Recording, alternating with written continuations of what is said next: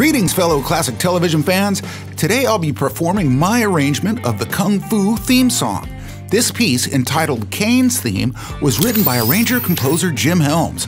When are you going to stop wasting time and start working on something, well, useful?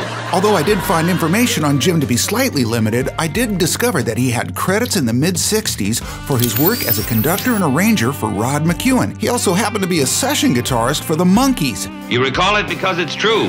Kung Fu was produced at Warner Brothers Television. Their record division released a vinyl LP that contained Helms' full theme plus various short snippets. They called it Kung Fu, music and dialogue from the Warner Brothers TV series. How creative.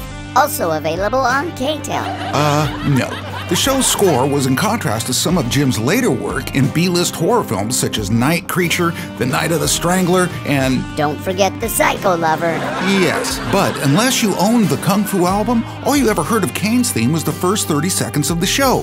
When I researched it for a remake, I was pleasantly surprised at just how long and intricate it was. Spare me the sentimentality.